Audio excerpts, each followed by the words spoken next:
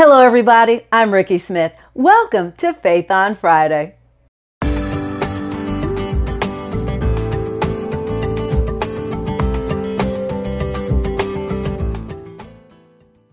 A garden hose, a water fountain, a fire hose, Niagara Falls. The term drinking from a fire hose has to do with trying to take in a small amount from an enormous, hard-to-cap, unfiltered flow. If your personality is too much for folks and they get upset or frustrated by it, it may be time for them to stop trying to drink from Niagara Falls. Are you trying to hold back that tidal wave that is uniquely you so that other people are comfortable? Or so that they don't feel small around you?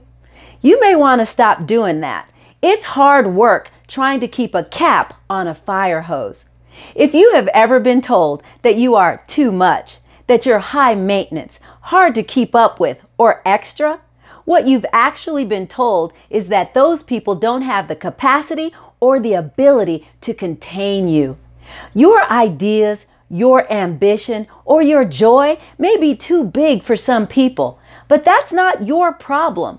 There are people looking for that bigness, that overflowing wellspring of constant enthusiasm and optimism, that bubbly personality that brings light and hope and joy to people around you.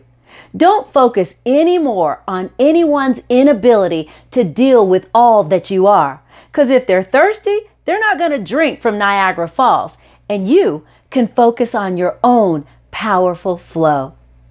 Thank you everybody for watching, and thank you so much for sharing the video. If you haven't already, subscribe to our YouTube channel, give us a thumbs up, and leave us a comment. My name is Rikki Smith, and I'll see you next Friday.